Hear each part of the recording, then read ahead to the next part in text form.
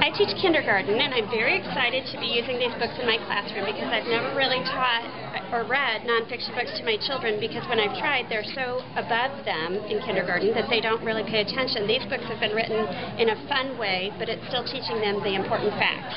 So I think it'll be excellent for kindergarten and first grade to read and find out more about animals and things that are nonfiction instead of all the fiction stories that we usually read.